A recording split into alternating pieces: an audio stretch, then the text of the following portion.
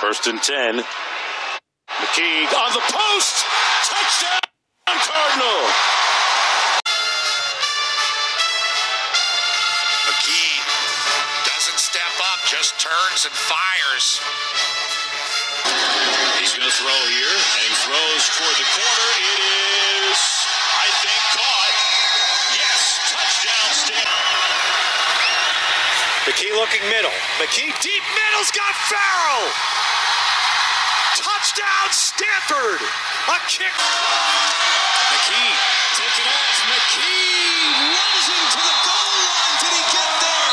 Yeah. For 4 so far, it's third down.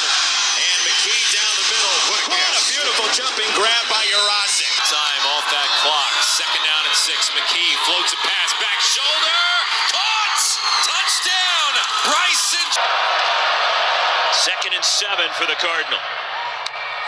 Udia Rubin goes in motion as McKee toward the end zone. Lieber, a leaping catch. What?